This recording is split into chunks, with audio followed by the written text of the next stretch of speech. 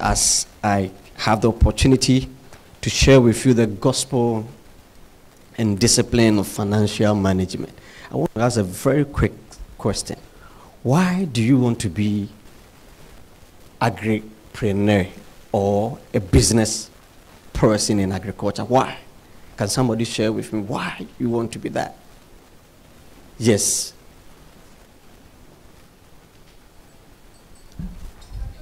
Loud, yeah. You want to make money, right? How many of you want to make money? Wow, wow, wow, wow. I'm reading from a Proverbs, chapter 13, verse 11.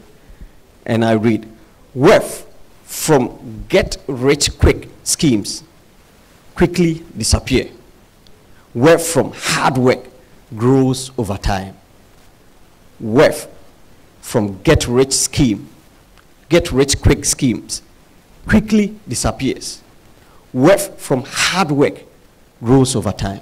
Listen carefully. What is the first job God created? Or first work? I want to use the word work, not job. What was the first work God created? You see, our problem in Africa, and for that matter for Ghana, is that we've changed the equation. I remember growing up, all those who built nice houses in Kumasi, Ashtown, and Bantima were all farmers. 40 years ago, Ghana had a problem with bush farming, in the farms, burning in the farm. So most of the farmers came to town. But there's a good news. Now, because all of us came to town, we are finding it difficult. And the money decided to go back. So now money has gone back to the farm. So we have to do a back turn. And that is the perception I want you to have. Now the money has gone back to the farm. But listen carefully. There are three things in any field. If you practice, you can succeed. Three things. And I want you to take good notes. Somebody said she wants to do farming for money. Let me help you. You see, in the kingdom principle, the reason why you want to do something is to meet a need. If you put money as your focus, you can do anything to get the money, and that will not bring fulfillment. But when you meet a need, you are rewarded. And listen carefully. If you want to get money, money in itself, like this one, is valueless. Money has no value unless there's a product or a service. Let me give you a typical example. When Ghana, we were asked to go on during the lockdown. How many of your parents were going to buy new vehicles? Everybody was going to buy what? Food. So, for example, assuming you had money in full of this room, but going for the lockdown, you didn't take food, and you were hungry, about to die, and somebody comes around and gives you just a kilo. He says he has a kilo of rice for you. And you ask how much, and he says the value of that kilo of rice is the amount of money in the room. Will you buy the rice or not? You buy. So it tells you the value. At that time, the value of the money has been determined by a kilo of rice. So don't be preoccupied about money. Your preoccupation should be producing a product or a service. Listen carefully. In the environment in which we find ourselves, let me add that for you to succeed, you need success is 10% knowledge. All the things through minister has told us and all the information we've received is building your knowledge bank.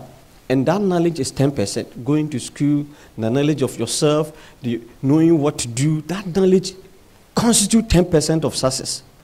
The other contribution to success is character. Character is 40%. Listen carefully.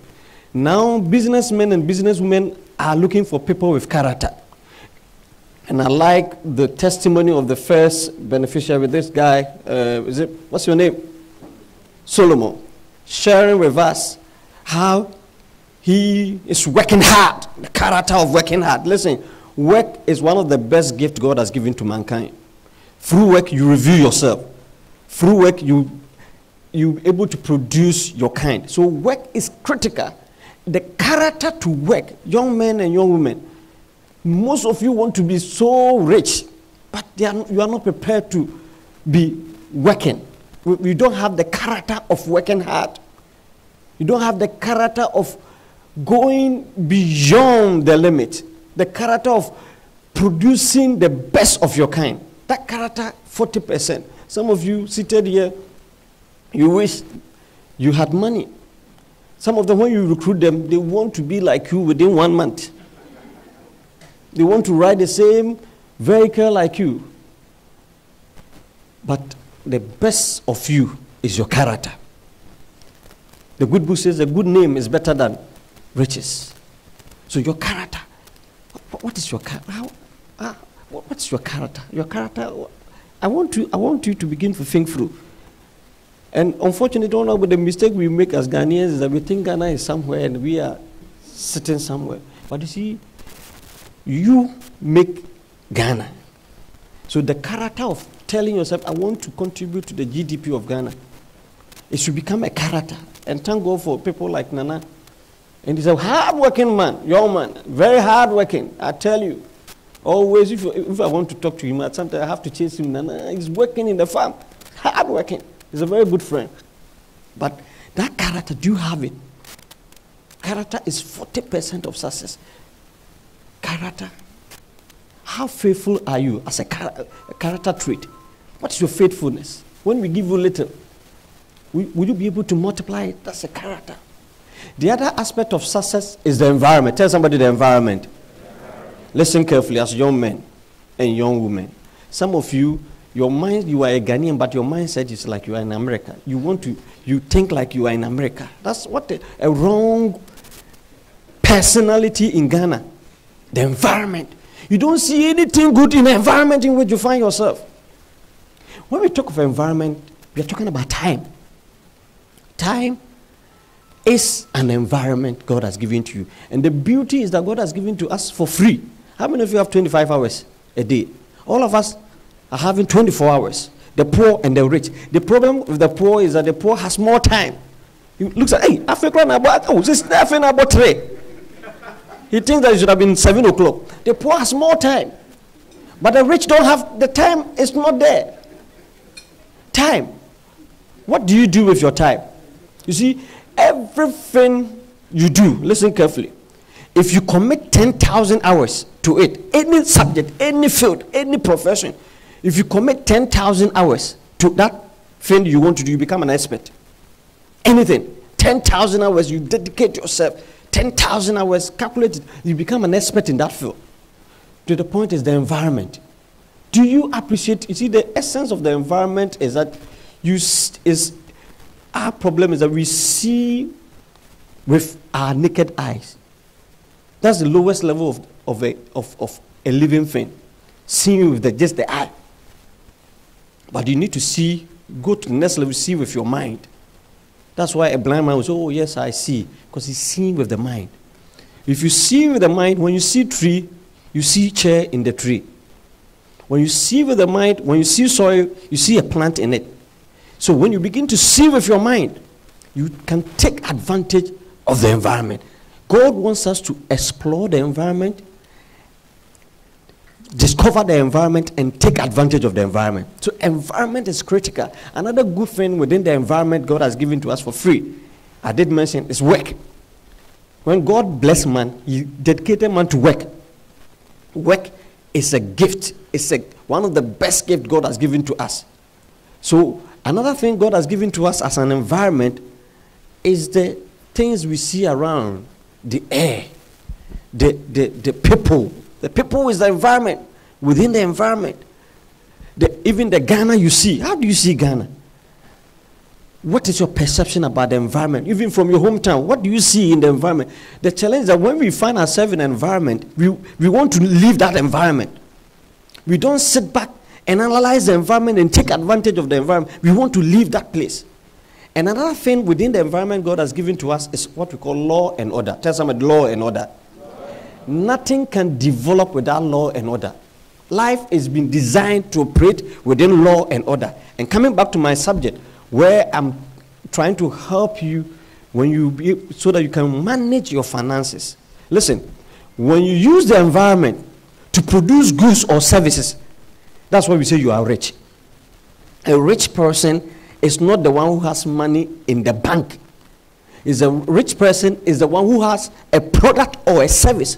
You see, when they are mentioning the richest person in the world, talking about billions, it's not that they have the billions stuck in the bank, but it's about the product and the number of people who are benefiting from the product.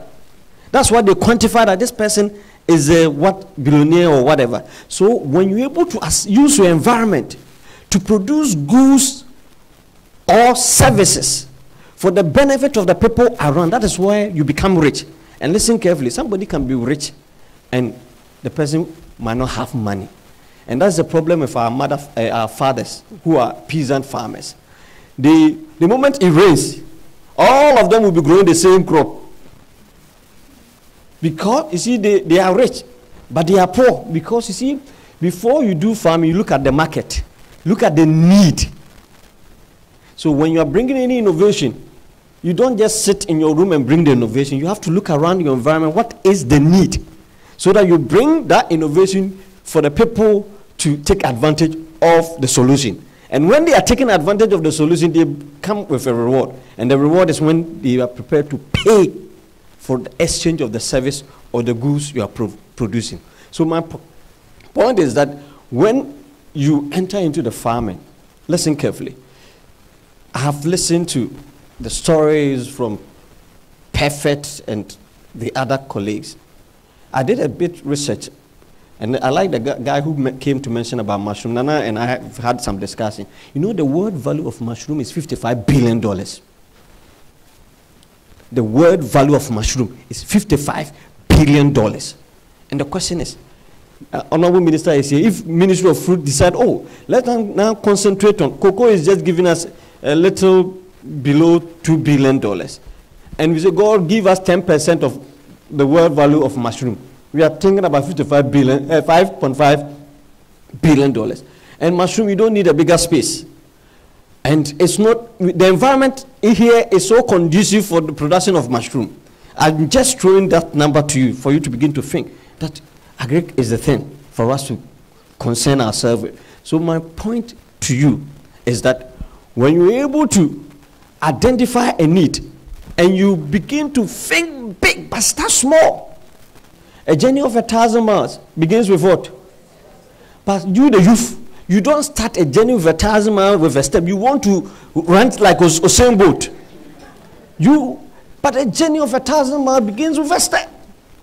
And that is why Agri House, thank God for the leadership they've brought to here. This is the journey. And this step is so huge. They're going to build your capacity or reorient your mind. Position you so that you have the right thinking framework to do things. So now you are taking a step. Listen, when you get money, when the product is in and you get a harvest, what you do is that money, one principle about your financial management is that money is not meant to be spent. Money is not meant, tell somebody, money is not meant to be spent. Some of you, the moment you get money and you are buying something, most of you are consumers. The moment some of you have the grace, the moment the money gets into you, you'll be shivering. Until you spend the money, you are not comfortable. There's a spirit where the moment you get money, you want to spend it. But money is not meant to be spent. Money is meant to be saved and to be invested. Nobody has saved money and become millionaire. But you save money for investment. Hello? You save money for investment. Unfortunately, another challenge we are faced that we go to school and we assume we understand some of these things. They don't teach you about money. Has anybody taught you about the laws of money? We don't. And what I'm sharing with you are some of the laws of money. The moment you get money, the first thing you need to think of is how much can I save? And as a young man and a young woman, any money you get, make sure you save 50%. 50%. Be conscious. It doesn't matter about the quantum. It's about the character you are building. The moment you get money, young man, you have not married, save 50%. There's a scripture in the Bible, Proverbs 24, verse 27. The Bible says, Prepare your field. Plant. After that, you build a house. And that is what is killing Ghanaians. Our problem as Ghanaians are that we have changed the equation. Everybody wants to build. And Ghanaians, we are rich. If you want to do assessment of the assets we have, because all the monies are in the country. Customers say, where has the money gone? It's in the concrete. We've built. Everybody is building. And unfortunately, it's not bringing us anything. And they are crying. We are crying because the money has gone into the concrete and then the buildings that we see. But the Bible says, prepare your field. Plant a crop, after which you build a house. So my advice for you, as you save, don't rush to build a house. Prepare your field. Have a farm. When you have a farm and you cultivate, you generate income, and that's what you're going to use to build a house. Are you with me? Money is not meant to be spent. Money is meant to be saved and to invest. If you are a child of God, you go to church and you believe in this principle, you can pay 10% of any money you get to the church as tithe, and then you can do 5% of the money as contribution to the society. If somebody is in need, you help. You are left with 85. Out of the 85%, that's what I'm saying, if you're a young man, you save 50%. Live within the 35%. Some of you have to do phone fasting. You buy data. So within a month, tell yourself, this month I won't buy data. You buy data and say, hello, how are you? And some of the certain they think that those are not part of their income. They are enjoying data, but they don't know that they are consumers. And the sad thing is that the poor ends up buying more data because they think they are smart. They are buying 1 city, 2 city, 1 city, combined. By the time they say that at the end of the month, they are spending more money in buying this data. So I have mentioned to you that money is not meant to be, but it's meant to be. And that's the first point. Another point is that make sure you understand the principle between assets and liability. Anything that you have to keep on funding is a liability. If you have a car and you are not using the car to bring you money, it's a liability to you. If you have a phone and you're always buying data without using the data to do research to add value to yourself, it's a liability. So the asset is the one that always bring you income.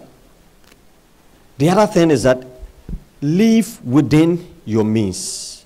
Please don't try to impress people who do not care. Some of you young men and some of you are saving to marry. And the sad thing is that the people you want to impress that week, after 1 week, they will not remember that your wedding was Shepherd. They will forget about everything. And you end up fighting at the honeymoon. You'll be fighting. I remember the guy who did that, and when they went and they were trying to count the money, they realized that the expectation wasn't met, and they started fighting. And then I was really good at that night. Now, listen carefully. Don't live to impress people, or you'll be depressed. You'll be depressed. Live a life that you'll be impacting. That a life that will be, you become a producer, changing society around you. So live within your means. If you go to church, in fact, this week is for Ramadan. In fact, that's the economic benefit of Ramadan, is that this week you make sure that you are not eating. So you make savings. It's economic benefit. If you're a Christian and you are also fasting, it has economic benefit. So do it strategically. You benefit spiritually, at the same time, you benefit from pocket-wise aspect. So I encourage you, please make sure you live within your means. Another advice for you, in order to expand your business. Listen, I have told you that think big, but start small. Tell somebody, think big, but start small. Whatever you get, you have to make sure that your source is critical. Make sure where you started from. You become a market player. You are in control of the market. You must lead. We are talking about, in fact, I did agric at Topokora School, and I did agric at UCC. At that time, agric was very difficult. It's still difficult. Oh, okay. And the sad thing is that at that time, I was worried that they were asking us to choose botanical names. I told the lecturer, this doesn't make sense. And that's one of the reasons why it's not becoming attractive. The botanical names of tomato. I was like, what do we do with botanical names? And they will ask questions. So that's the issue is that I happened then to come to the Ministry of Food and Agric as a procurement officer, which I practiced for 16 years as a procurement person. What I have realized, listen carefully, I have concluded beyond reasonable doubt that money is in agriculture. And now, if you ask me the work I do, I tell people I'm a farmer. I have started having my small farm. I'm not like Nana. I'm doing small coconut plantation, rubber plantation. This year I'll start my oil palm plantation. But in fact, I have my branded rice. It's called Ohima rice. And then another one is called Aduna rice.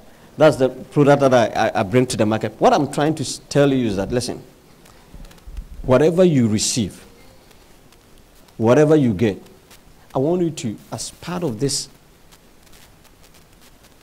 boot camp, don't leave here as you used to be. I want you to reorient your mind. As a man thinketh, so is. You are not different from your thought. So my first question is, are you comfortable with where you are in life? How many of you are comfortable? You see, the difference between what you were yesterday and what you want to be tomorrow is what you do today. In fact, the best gift God can ever give to you is today. The person who died yesterday, who was a billionaire, unless you do something today better than what the person was, the person will still be controlling. In fact, some of you, you are living based on other people's opinion. And those people have died and gone, and you are still using their opinion. Listen, if you want to change your tomorrow, today is an opportunity for you. Today, 24 hours, you can change. You can reorient your life and become the best in the society. On this note, I want to thank you for such an opportunity. God bless you.